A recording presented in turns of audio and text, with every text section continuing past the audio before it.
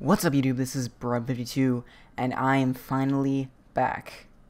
Oh yeah, I forgot to tell you. I left for the weekend. I went to Galveston with a bunch of my friends, and we stayed in a little beach house, and it was awesome, and I got sunburned, and it was incredible. Honestly, one of the best weekends of my life. It was insane. And basically what this video is about, it's going to be my first video back. And in 5 days, I go back to school to start my sophomore year at Booker T. Anyway, back to the point, I'm going to make a follow-up video on my 5 things I don't like about 2.0.0. And I made this video 2 months ago, and I was a wee lad of 300 hours. I now have 900 hours, 915 hours on Dead by Daylight in the span of 2 months. I don't even know how. But I know a lot more about the game. I'm a lot more informed. I've seen many dev streams, and I actually made a script of this video before I left for my 2-week vacation way back in July. I never actually published that one. But this is going to be a better video because I actually know what I'm talking about this time. So, let's get started.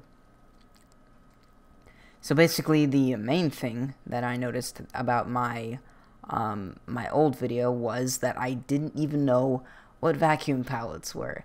Vacuum pallets is where the survivor will teleport to the other side of a pallet when they throw it down, preventing the killer from getting a hit.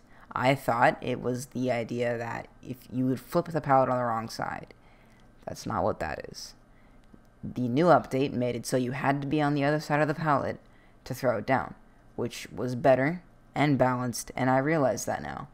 And it was also the fact that the pallets were actually glitched in the public test build, and once they were put into the actual game, they were completely fixed, and it works fine, so there's your answer to that. Also, Kate's perks still suck, by the way. I won't change my mind about that. The best one is not Boil Over. It's actually Dance With Me. I found myself playing Killer, and that one actually kind of tripped me up a little bit, especially when you don't see it coming. So, her best perk is Dance With Me, and even that one is no Decisive Strike or anything. Clown, he's more balanced than I thought he was. I'm actually going to make a killer tier list since the Trapper and Hag buff, and I'm going to rank every killer from top to bottom, since no one's done that yet on the internet. So I'm going to be the first one to do that, and it's going to be a good meme, I think. Well, who cares anyway. And then also, what were my other points? The shop, the shop was okay. I didn't really find myself buying anything from the shop. I like the way the shrines are, it's 2,000 for iridescent shards in the shrine. I feel like that's really good and works better than the other one, actually.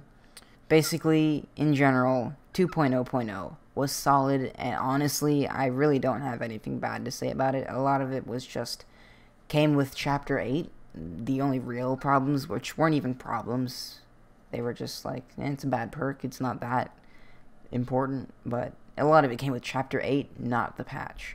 The patch was really good, and I really had no understanding of how far the game actually has sunk since 2.0.0, because before 1.9.4, which is the one that I first played the game on, 1.9.4. 1.9.2, I did not know of the horrors of 1.9.2 at that point, and now I know, and the more you know. This was a good, very good patch compared to that one.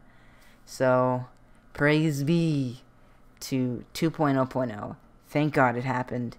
Thank God this new one is going to reflect on some of the things that 2.0.0 made other people a little bit about, which is basically just the glitchiness of unhooks and pallets, and they're actually going to fix that in the next one. And also, Ritz's getting his big boy buff, and Freddy's buff is coming very soon, so big things are coming in the future, lads. Let's get that hype train going, and very soon. Very soon. I'm going to be coming out with my killer tier list of 2.1.1. So yeah, this video. It was very short. I just wanted to reflect on some things, and don't look at that video anymore. I did not know what I was talking about. So, also, very important, I'm getting my new PC in a couple weeks, so you'll be expecting some live streams and some Dead by Daylight footage very soon. Very, very, very frequently. I'll probably post several videos a day about Dead by Daylight, and hopefully it's gonna work out. So that's that. I hope you guys enjoyed this video. If you did, please leave a like and comment on your music, and I'll see you in the next one. Bye, guys.